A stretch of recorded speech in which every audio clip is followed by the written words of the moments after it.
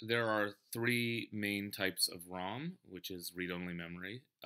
There is PROM, EPROM, and EEPROM.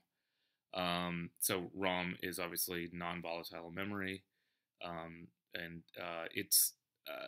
to me it's a bit confusing because they call it read-only memory, but with two of the kinds of ROM, EPROM and EEPROM, those are actually both updatable. So anyway, it's read only and sort of, but PROM, which is the original ROM, was is was factory writable or is factory writable. I don't know if it's still in use, but I think it's the oldest kind. And it can't be updatable. It's literally updated in the factory. EPROM is a more modern version, which stands for electronically programmable read-only memory. I had to read that to remember it.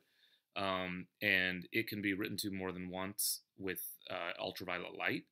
And so I think of EPROM as being E for electromagnetic, which is ultraviolet light, or a type of ultraviolet light. Sorry, guys, I'm doing my best here. And EEPROM is electronically erasable programmable read-only memory. So it's sort of the most modern version, I believe, of ROM, and it can be updatable literally on the computer, one bit at a time. It's where the BIOS is stored, and it's also what a flash drive actually uses, is a form of EEPROM. So those are the three kinds of ROM: PROM, EPROM, and EEPROM.